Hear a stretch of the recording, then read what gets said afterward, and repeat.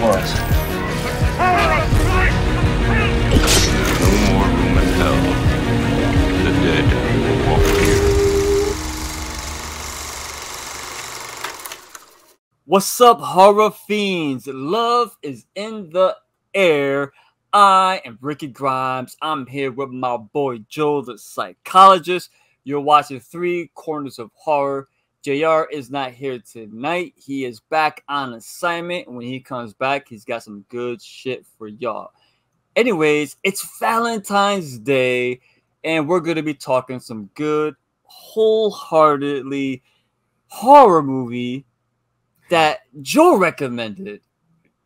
So, Joe, the psychologist, son, what's good, brother? How are you? I'm good. I'm good. Yeah, happy Valentine's. By the way, happy Valentine's Day, Adam. Happy Valentine's Day, Sophie. Love you. Love you. So, well, Adam. I love you too, Sophie. We love everybody here at Horror Fiend TV. But yeah, no, well, what's good? Honestly, last year we did My Bloody Valentine. I mean, our episodes drop on Tuesdays, so it's dropping on Valentine's Day. We had to do something.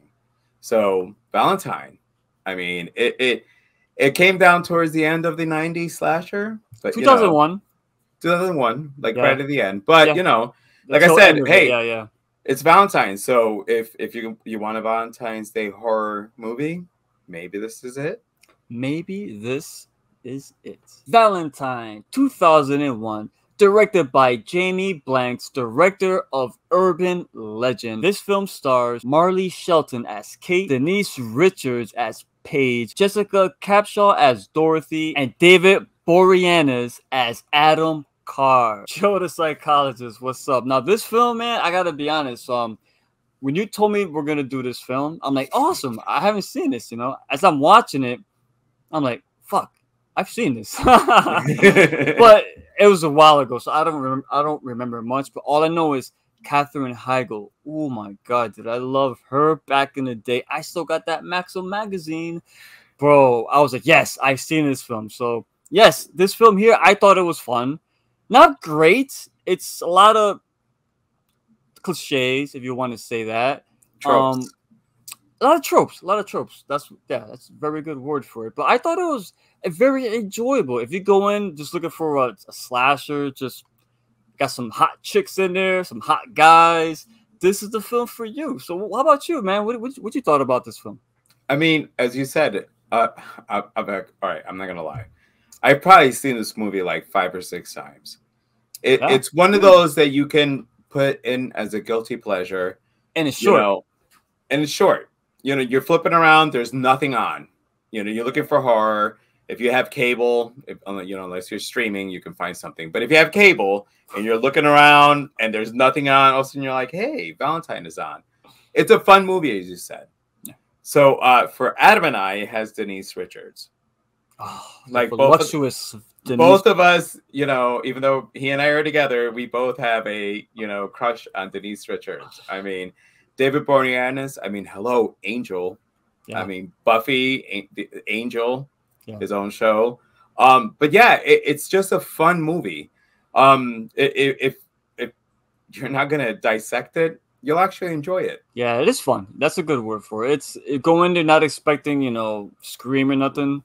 But if you got an hour and a half, you want to kill, I think it's a good option for you. It is. But, here's the other thing. Like this movie, so with all movies, you have killers who have to wear a mask. What did you think of Cupid's mask? Cupid's mask, on first sight, I was not impressed with it.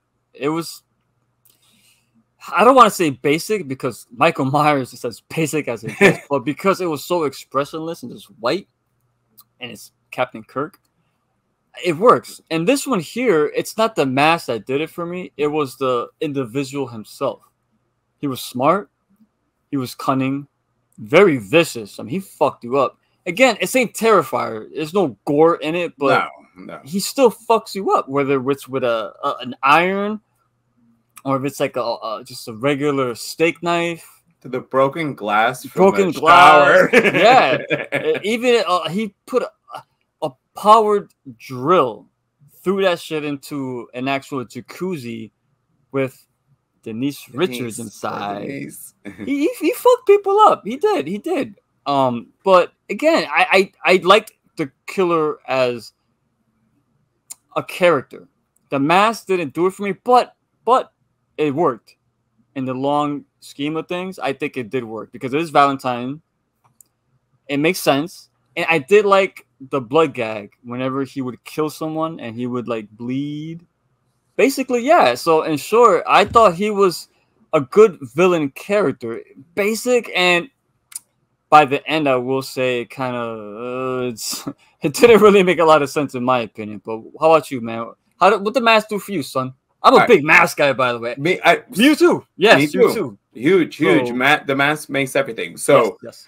The thing I didn't like was that it was quickly referred to as a Cupid mask. It was a cherub.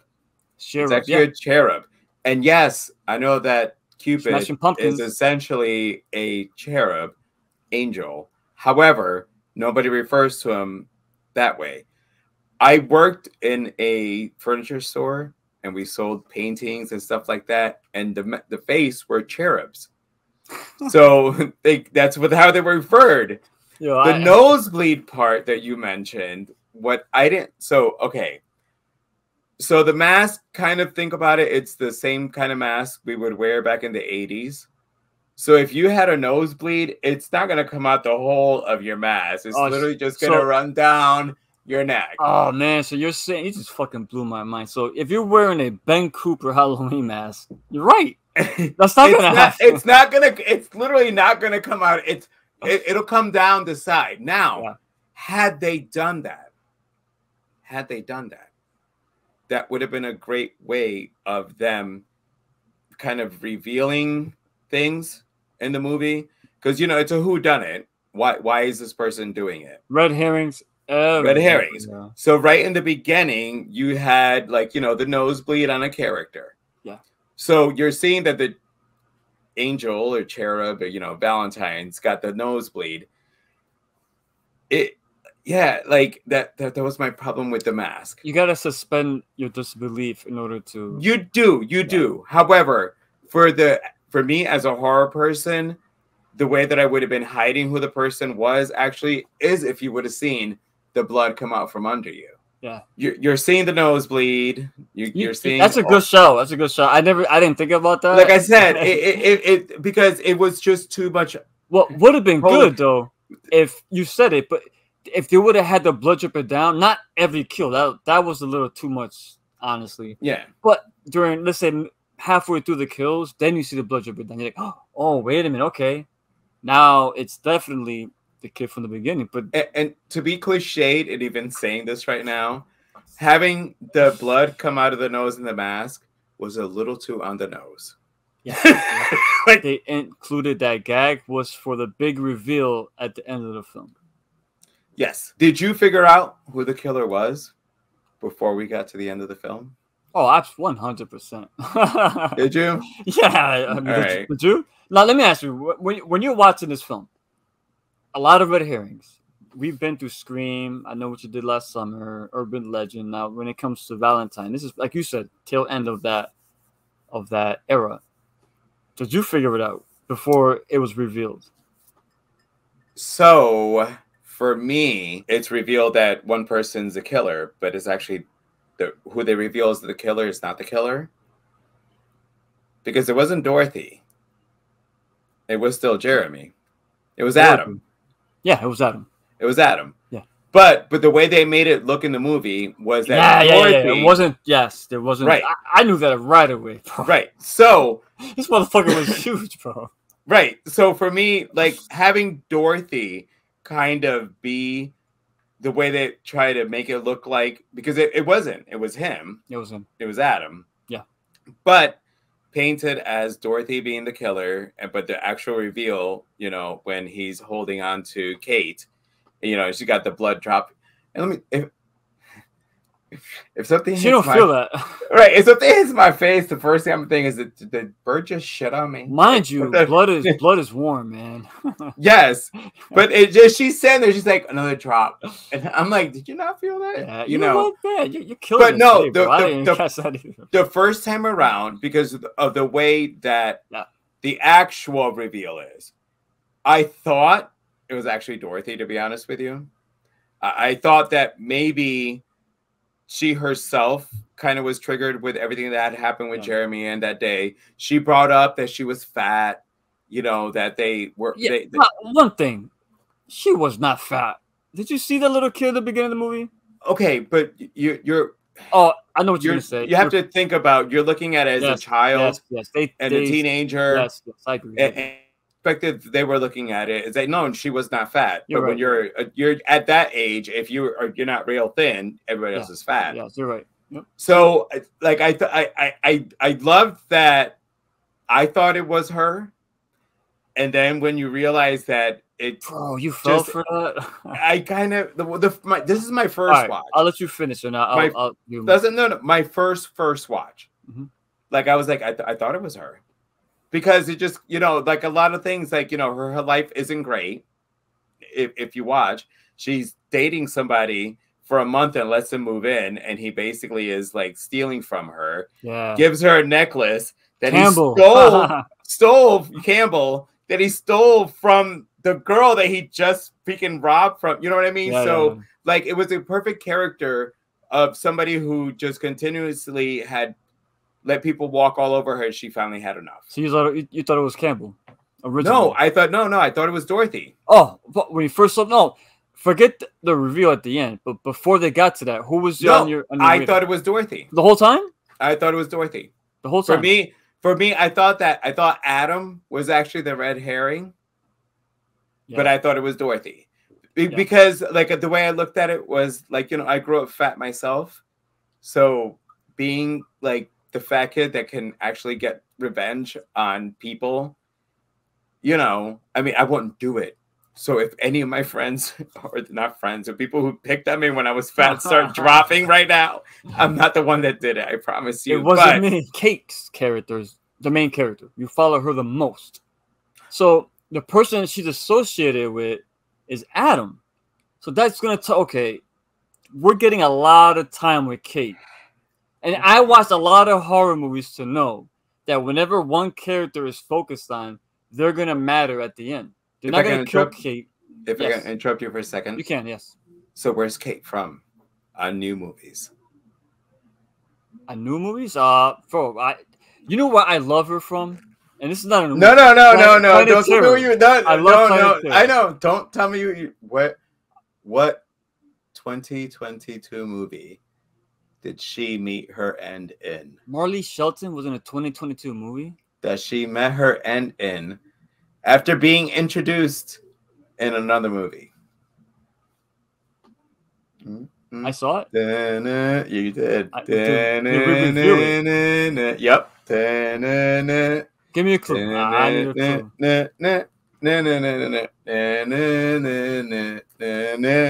Scream? Yep. She's the cop. Adam was attached to her in this film. Yeah, right? yeah. No, I know. He was an alcoholic, and they already explained that Jeremy got locked up. He went into all types of different juvenile places, mental health places. He ran into some dark shit, so you know he became an alcoholic. And they mentioned when that bald cop who was hitting on Paige the entire time, which I don't blame him. Anyway, I wouldn't put my hand on nobody's title. That's sort of fucking weird. But he had mentioned, and this is a quick line that they threw there, and I knew it. He said, someone mentioned plastic surgery.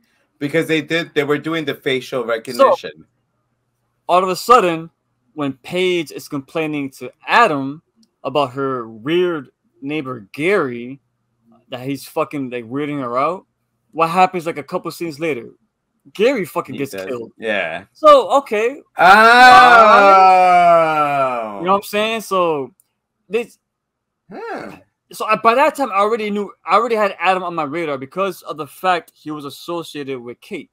And as the film went along, they kept doing the plastic surgery. They're doing the alcoholism. And he killed Gary after Kate had complained that he was weirding her out. He didn't kill Kate because he really does love Kate. He wants to be with her, obviously. Damn, so I didn't like now that you put that, because when I rewatched it for this, yeah, like I'm like, it's kind of random that he killed this guy. Very random. And now, well, now that you say that, it's not random when you think about it. Now that you say that, like, so I'm like, oh shit. So like again, after my 5th watch, you just point out something that, because I always like, it's kind of random that this guy gets it. So somebody's watching. Look at that.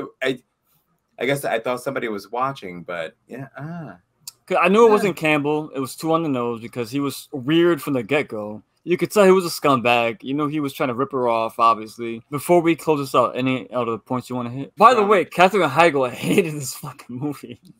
Well, when she read the script, she only read her parts, and that was it. So when she saw the rest of the film, she's like, oh my God, why did I do this? You know what? I'm going to be honest with you. When I watched this film, I did not give it no score, no rating. I just had fun with it. It's a holiday episode we're doing today. We knew our brother wasn't going to be here, so we let's have some fun with this. I want to have fun.